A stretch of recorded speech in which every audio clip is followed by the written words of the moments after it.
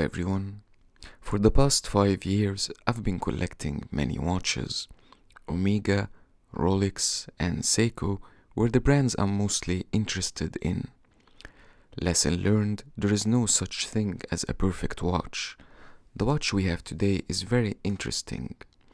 It's part of Seiko collection of the reinterpretation of the original 62 mass released in 1965. This is not a history lesson, but normally a watch heritage can add more value to it, and this is what we are going to discuss next. This watch price is around $950. For a Seiko watch, this is not a cheap one. People are even claiming it is overpriced. I compared this SPB239 to my previously owned SKXs. I can see improvement in every aspect of the watch, which of course will come with an extra cost. Hardlex crystal versus sapphire, a higher quality strap that is comfortable to wear, case finishing that is on another level, a hacking movement with 70 hours power reserve, and a refined dial with metallic indices that looks so beautiful in different lighting conditions. A coated stainless steel bezel insert that works and feels more premium. So, if we are saying that this watch is overpriced, the question is, compared to what? I had various Seikos along the years, beside my more expensive pieces from other brands that I can surely tell they were overpriced. Seiko has been always in the place of a beater watch for me, until this Prospects line started to show up. Initially, I wasn't convinced to pay $1,000 for a beater watch for a Seiko, but once I had the watch in hand, it felt completely different than anything I handled before from Seiko. So the real question is, what will be the price of all the additional parts you need to transform the SKX to this? Add to that the workmanship if you're not going to mod it yourself. Last but not least is what this model resembles, an original diver design that was initially released in the year 1965. All this comes with a price. Now let's discuss the case design. The watch is 40.5mm in diameter, a thickness of 13.2mm, and a lug-to-lug of 47.6, nearly 48, which for me is a perfect size for my 6.75 inch. The case has a dye shield coating which protects the watch from scratches. It gives the stainless steel color a yellow tint which matches perfectly the gilt dial we have here. Previously, I didn't like this dye shield color on the SPB143. It was a mismatch and it didn't look good in my eyes.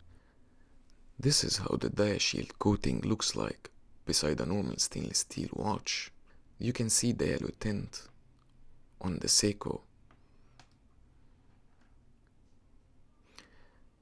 As mentioned before, I didn't like this tint on the SPB143. It made it look dull, but with this gilt dial, it looks perfect. The case is brushed on the top and on the sides, but we have this elegant polish line on the side that just takes this case to another level. It looks very elegant and not what I'm used to from Seiko, which tends to be more sporty and utilitarian and just getting the job done. In fact, this case reminds me so much of the Omega Seamaster 300 Master Coaxial I used to have, mainly because of the straight lugs and the patina dial, although I prefer this dial more, which I will discuss at the end of the video.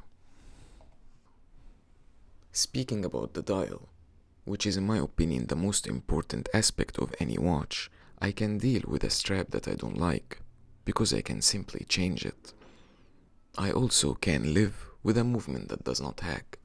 Initially, I thought I couldn't until I fell in love with the SKX.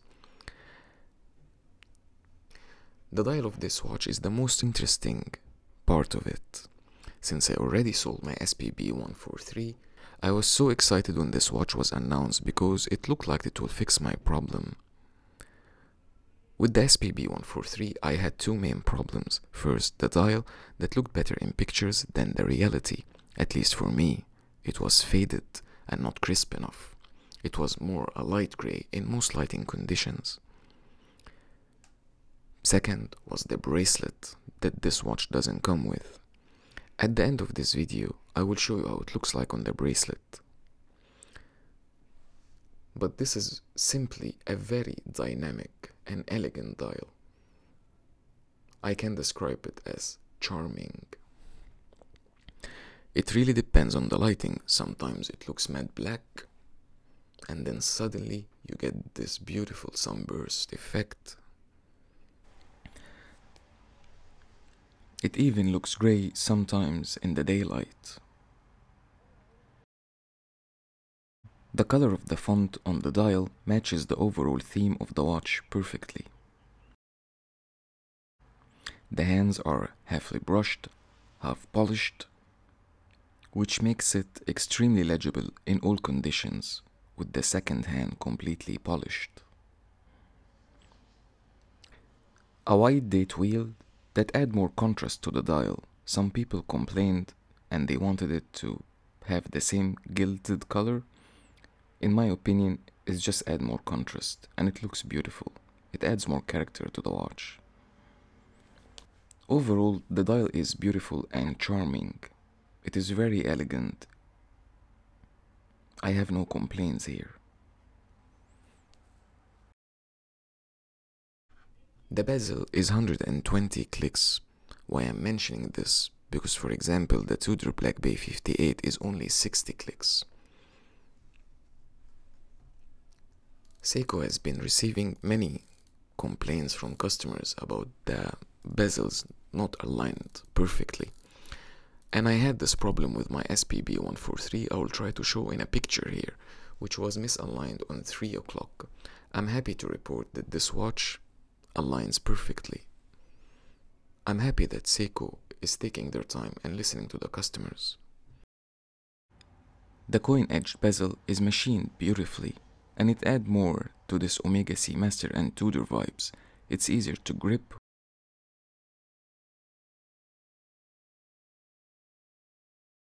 The bezel insert is a coated stainless steel, and it looks good.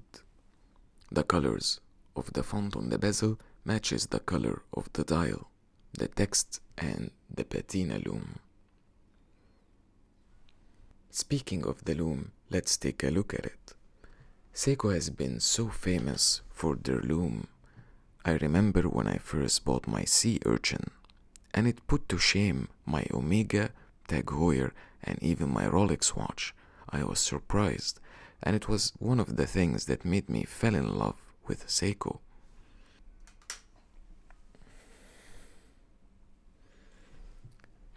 You can see I still have some light in the room, yet the lume works perfectly on this watch. However, SEIKO decided to add something special. Most of the SEIKO watches you will find the green lume, but here it's a bluish green, which adds more character to the watch and makes it feel more special. I'm happy to report that the lume is strong enough and it will last you the whole night with no problems. People were complaining that previous SEIKO models, which are cheaper in price, have stronger lume, but I didn't feel the difference that much. It really doesn't matter. What matters is that it lasts for the whole night and it works perfectly. Next, let's discuss the strap. This watch comes with two NATO straps, and me being a NATO strap lover, I can happily report that they are of a good quality. The strap is thick but very comfortable on the wrist and feels premium. It's not the average NATO strap quality. From the metallic keepers with SEIKO logo to the texture and the material. However, I don't like the color of the second strap that came in the box. I have a separate video trying this watch on 8 different straps. Please check the link in the description. The fabric straps incorporate a traditional braiding technique from Japan called Reissue. The rich texture and color complexion are familiar in Japanese culture for their use in fabric designs, as seen in a traditional obijimi, the decorative cord that holds a kimono sash in its place. That's what is mentioned on SEIKO website. I will leave the link in the description. They also added the famous wave logo we have on the diver's watch from SEIKO, which is the symbol of durability. I'm glad that they added here on the strap. Now let's see how it wears on the wrist.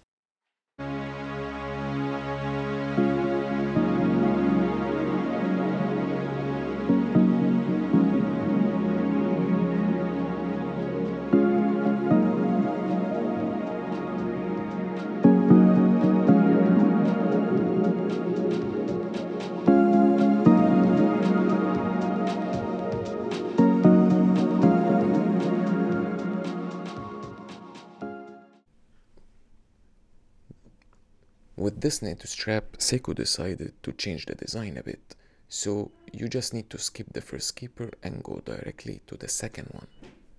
And this is how to wear it. The watch has the 6R35 SEIKO movement, a workhorse, a durable movement as we are used to from SEIKO. SEIKO supply movements to many micro brands. Their movements are very reliable. It's an improvement on the other SEIKOs I used to have, since the movement hacks and has a longer power reserve. My experience with SEIKO movement has been very well along the years. They are not the most beautiful looking movements, but they work very well. This is the 6R15. The 6R35 in the SPB239 is considered the updated version of this movement. It's not the most beautiful looking movement to look at, but it gets the job done. And they are very reliable most of the time. I had no issue or problem with any SEIKO movement I ever owned. However, accuracy is not the best and they can change depending on the position you leave your watch at night. In my case, when I leave the watch with the crown up, it is fast 5 seconds. And when I leave the crown down, the watch runs slower 5 seconds. So I keep changing the position every other day, and now I have an accurate watch that I only need to adjust every 2 weeks or even 1 month. Dealing with the movement has been a good experience. Once you screw out the crown, because this watch has 200-meter water resistant, on the first position you can start winding it. The winding action is smooth and can be compared to more expensive watches. One click out, you can find that changing the date is another smooth experience. With the cheaper SEIKO movements, I found that the date will start changing 3 hours before midnight. I can see the improvement here. The date wheel starts to move 1 hour before midnight, and it takes 1 hour to completely change. And talking about the SPB239 in specific, I mentioned before in the forum how it reminds me of my beloved Omega Seamaster, Master Coaxial. It was an extremely elegant piece, but the dial always felt as if it's missing something. Although the Omega movement is in another league, the SEIKO dial is just more dynamic in all lighting conditions. Maybe I went too far comparing a $1,000 SEIKO to a Swiss watch that costs more than $5,000. But it will be unfair too to compare the SPB line of watches to the cheaper SEIKO ones, because simply they are in different levels. I was actually quite surprised when I saw this watch. SEIKO diver design philosophy has been always about making the watch utilitarian and getting the job done. Examples on this is the Turtle and the Captain Willard. which is on my list to get. But what I can find here is an exception, as in my opinion it rivals the Swiss in the elegance game, where they used to beat SEIKO. For me, SEIKO has been always in the place of a beater watch, but with this one I'm glad that this has changed. Now I've got a watch that is elegant, which I can also take to my sauna sessions or any activity without being worried about damaging or even scratching it. And above all, a heritage that comes with a design that was initially released in 1965.